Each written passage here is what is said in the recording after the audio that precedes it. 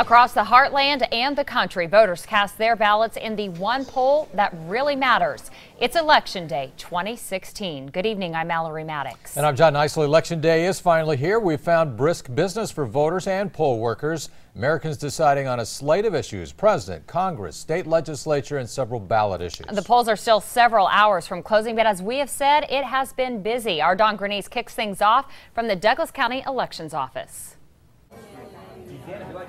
Yeah, John and Mallory, this is the headquarters for Douglas County. All your ballots will end up here. The people behind me out here, these are people who are volunteers. Let's take a look out here. Some people kind of out here in this room, and what are they watching on TV while they wait? Of course, the Channel 6 election coverage. Now, we're going to walk and show you where your ballots will actually be counted. Now, the people out here are just on standby in case a poll worker gets sick or there's some kind of emergency where they need extra workers to run to one of these polls. But back here where we're going to show you is the counting room here for Douglas County. So our photographer is going to zoom in right here to the observation area. This is as close as we can get to where those ballots are. Now, these are the ballots that were collected at 2 p.m. Some of our viewers had questions. They said, my polling place was closed for about 5 to 10 minutes. These are midday ballots that they all collected, so your polling place does close briefly. Those are the first ballots that will be counted, and those are the first results you'll see at 8 p.m. Now, 8:45, that's when we'll get the early voting updates on Douglas County, and then at 9, we'll get everything that was counted after 2 p.m.